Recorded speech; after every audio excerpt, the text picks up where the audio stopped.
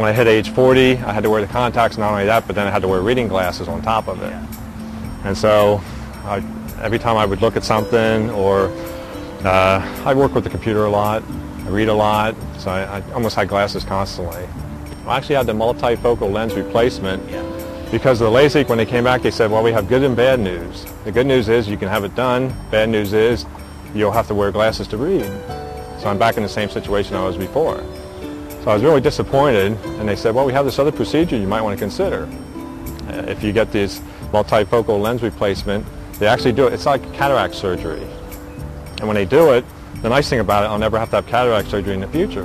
My mom's side of the family, they all have cataracts and stuff. So that was another positive thing. They showed me the lenses. They could actually take them and bend them. They said the lens would last 100 years. I never have to have the procedure done again. They said the first night, make sure when you take a shower, you don't have the water hit you directly in the eye.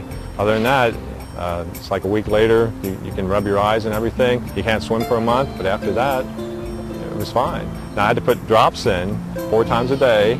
They had 3 different drops I had to put in. Other than that, there was no real recovery on it. I had to come back the next morning, and they checked my eyes. They said they're doing very well. I had to come back a week later, then a month later, and then 6 months. And that's all included. So.